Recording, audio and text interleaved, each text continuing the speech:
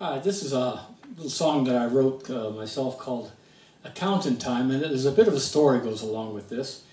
There's a gentleman by the name of Darrell Scott. You may have heard of Darrell. He's a well-known Nashville singer-songwriter. He wrote Travis Tritt's song "Great Day to Be Alive," and he wrote the music, the theme song for the TV show Justified. He's a very big-name songwriter in Nashville, and every year he runs a camp and for budding songwriters. And I've always wanted to go to it, but you'd pay for like a week in a nice Nashville hotel, and it's always been out of my price range. So with COVID this year, he didn't do his camp. Instead, he did a series of Zoom tutorials.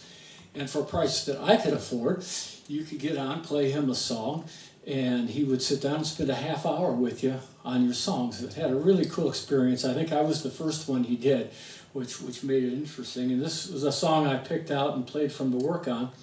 And he's an excellent teacher. He doesn't look at you and say, you know, you really shouldn't be writing songs.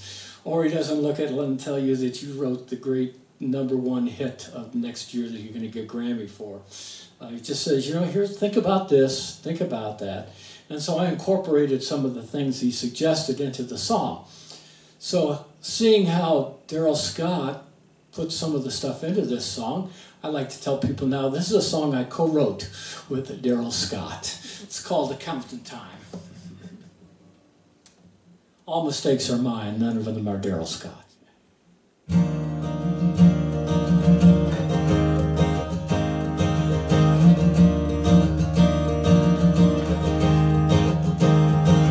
been drinking, he's been thinking himself into a dark and empty place. There's no escaping life he's been wasting, and he's picking up speed on the downhill chase. Too many bad bets he'd like to forget. Too many years spent living just outside the lines. He's built a mountain, now he's doubting he's got what it takes to make it to the other side. You think you're flying high, no limits but the sky. No need to defend your house and wise. Easy living isn't free. There's debts you never see till they tap your shoulder and bring you to your knees. But he's no complainer, he's no explainer. He won't make excuses for the things he's done. He's just a man working without a plan, and despite it all, he's had a good run. But it's time to own up, time to pay up, time to face the music and dance the best he can. There'll be some falling, but a new day's calling, now that all of his mistakes have hit the fan. You think you're flying high, no limits but the sky. No need to defend your house and wise. Easy living isn't free. There's debts you never see till they tap your shoulder and bring you to your knees. Now his load is lighter, the sky's a little brighter, and on moonless nights he can see a million stars. Still a ways to go, still roads to go, but then who'd have ever thought he'd get this far?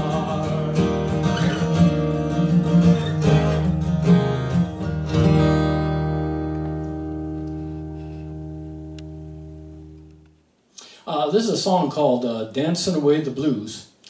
And I wrote it for adults. It's about somebody trying to, well, actually it's kind of about the power of music and how music can change how we feel. And it's kind of an adult song, but I found I played it to my grandchildren. And I also wrote a children's song for my grandchildren. And the grandchildren never want to hear the children's song.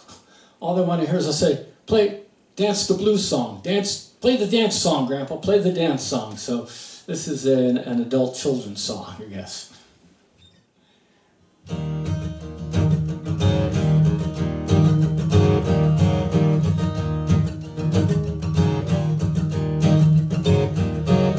Hey, pretty mama, put your red dress on, slip on your dancing shoes. We gonna do this town tonight, to go dance and play old blues. Come on, mama, let's dance. Let's dance.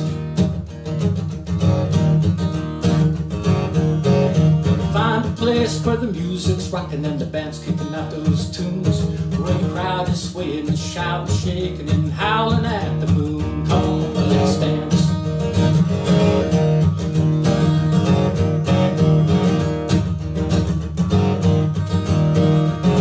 Let's dance.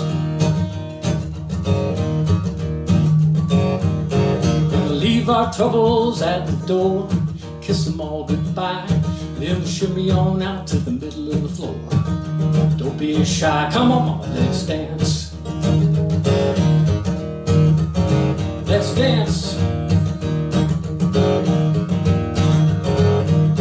Gonna clap our hands, gonna shuffle our feet, gonna dance until we drop, until they cut the lights, lock the floors, and make the music stop. Come on mama, let's dance.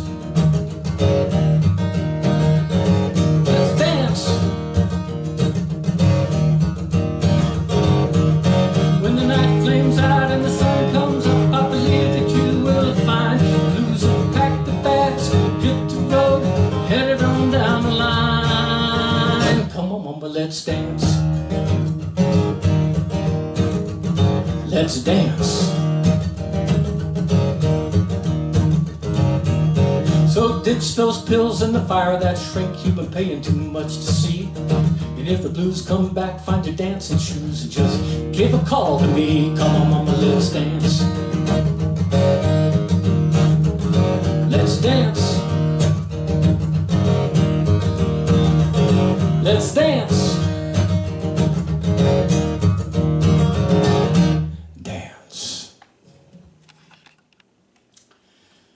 Back in 1877, the Nez Perce Indian tribe engaged the United States Army in one of the most amazing conflicts in the history of the United States. They were told that they had to go on to a reservation that had been reduced in size by 90%. And they were prepared to go on to the reservation when some young, frustrated Nez Perce warriors took it upon themselves to seek vengeance on some settlers who had mistreated them. This was the night before they were going on to the reservation.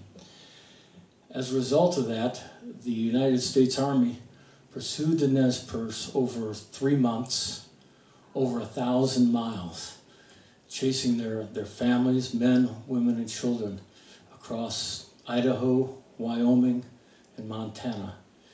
They surrendered 40 miles from safety in the Canadian border on, I believe it was in October of 1877. I had a chance to work at that battlefield where they surrendered a couple of years ago. And there is a tree that grows on that battlefield that was there at the time of the actual battle. And this is a song called Weeping Willow.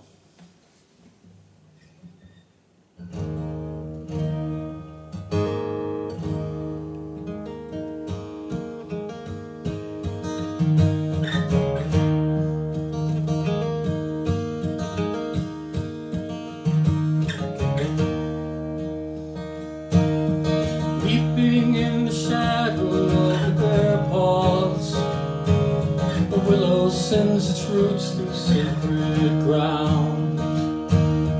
Prayer flags hang from its branches, and spirit voices sing their silent song. The bones of Nez Perce warriors and the bones of the innocent lie here beneath the breast of Mother Earth. And here they'll lie forever, 40 miles from freedom, from the land of their birth. Hey, hey,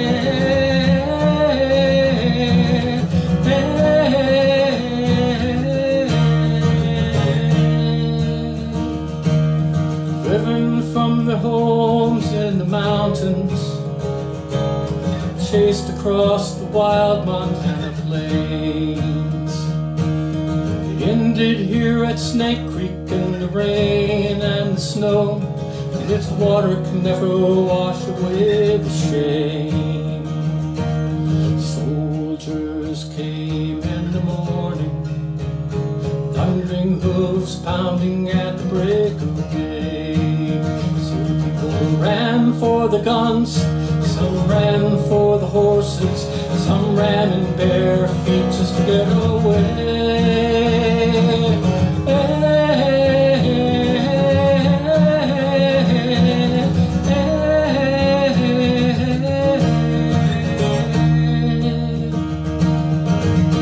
Guns spoke, soldiers fell, frightened horses in the smoke with empty saddles.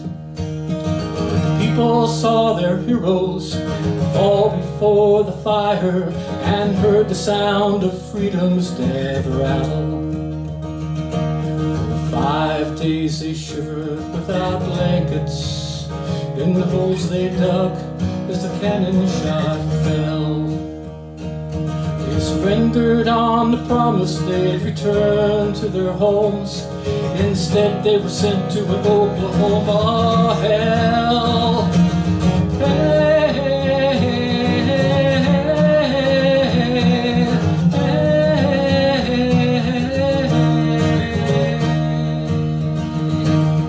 Who would you kill for your children?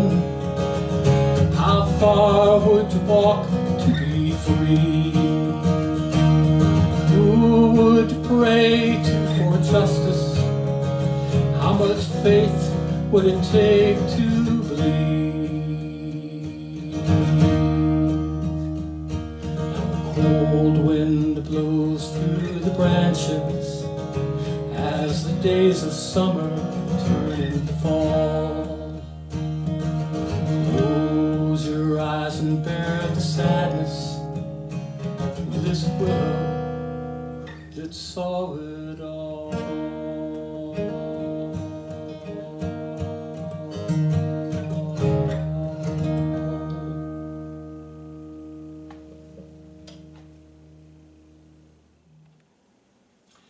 This next song is called Redemption. It's a song I wrote about driving US 2 out across North Dakota and Montana. It was originally supposed to be a travel song, and the more I worked on it, I realized that, you know, Willie Nelson had already written the travel song, On the Road Again. And I kept writing the song, I kept talking about things I saw, and I like, well, who cares? Who cares? The song kept coming back to who cares? And it finally totally changed. Although I'm going across, the fella in the song is going across US 2, it's actually about to make an amend to somebody who he wronged years ago. It's called Redemption.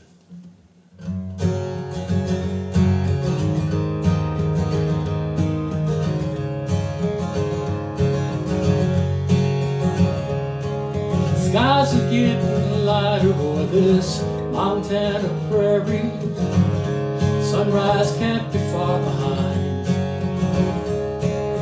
Been 6 hours crossing the state of North Dakota, following my headlights pushing through the night. Culverts and the cut bank still lies ahead of me, most of it with nothing much to see. Traveling alone gives me too much time to think, when regrets are all I have for company. There are distances we measure in minutes and in miles, as across the spaces keeping us apart. And there are distances that over time bathe us in our tears, distances best measured by the heart. Was a time when I had all the answers,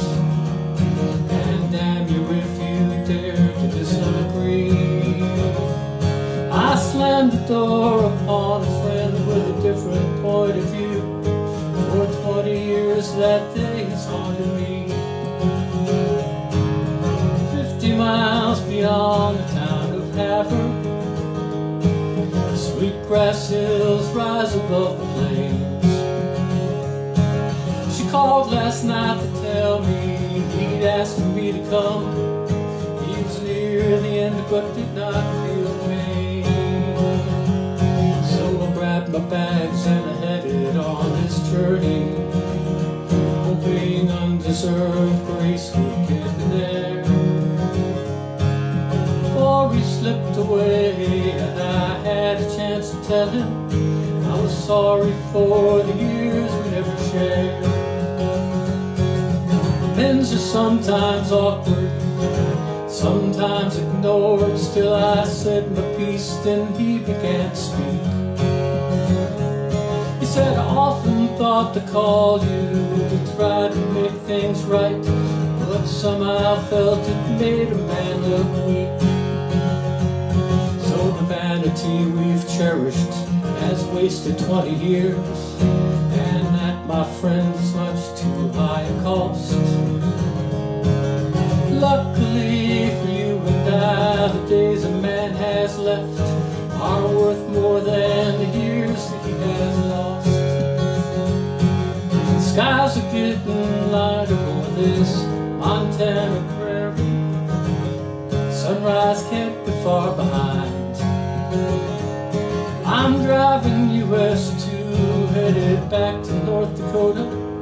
His words of redemption on my mind. White crosses on the roadside remind me life gives no guarantee.